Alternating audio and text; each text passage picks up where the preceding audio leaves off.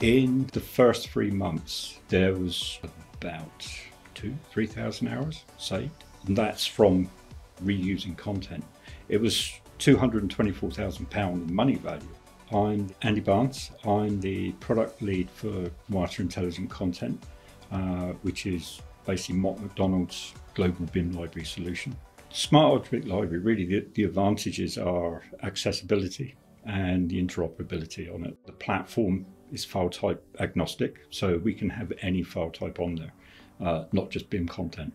And we actually do, we put Word documents, Excel documents, but it's also got the reference link function, which allows us to link back to other data, or what I call wraparound data. You're not wasting time, where can I find this? I download this.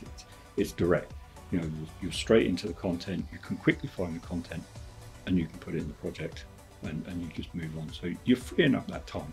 Everybody at the moment needs to find savings. Component libraries, the main thing, create once, reuse many times, is pay once, second time, third time, fourth time's free.